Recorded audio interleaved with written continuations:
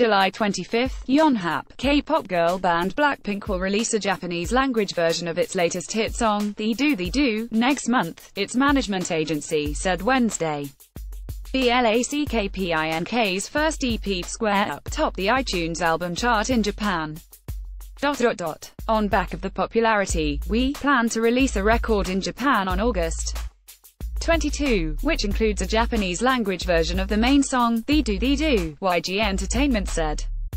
The latest BLACKPINK album, released June 15, made history for K-pop female acts by climbing as high as 40th place on the Billboard chart of the 200 most popular albums. Its main track also peaked at 55th place on the highly competitive Billboard Hot 100 song chart. The music video of the dance song garnered more than 200 million YouTube views in the first 33 days upon its release. On Tuesday, the quartet set off on an arena tour in Japan, which will take them to Osaka, Fukuoka and Chiba in July and August.